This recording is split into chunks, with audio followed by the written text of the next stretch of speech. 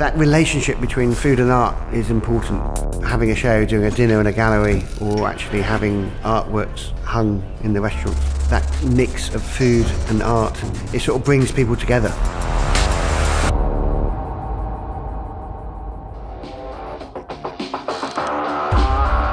I've cooked, run restaurants, collected art for many years. All of the artwork in the restaurants is artists that I know, whether it's Soho or the Chop House or here. In the tram shed, the artwork becomes an important part of the restaurant. The Sotheby's show is really going to be similar to sort of putting a menu together. You're using ingredients that you like, you're using artists that you like, that have worked with in the past.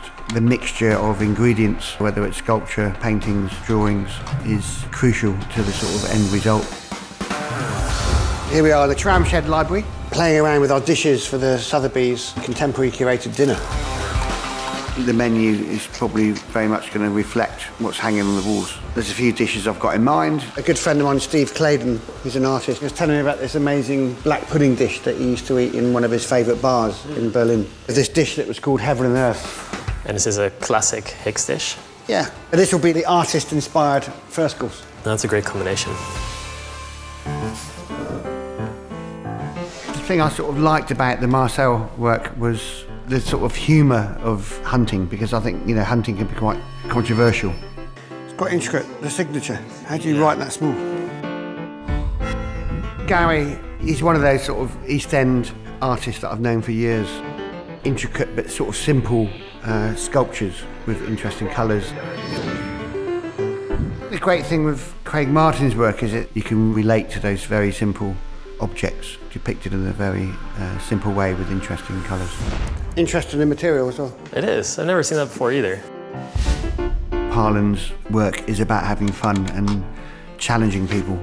Everyone gets involved in his crisis. The crisis could have many meanings to it. A lot of Tim and Sue's work is based on themselves. Those shadows would most certainly be Tim and Sue.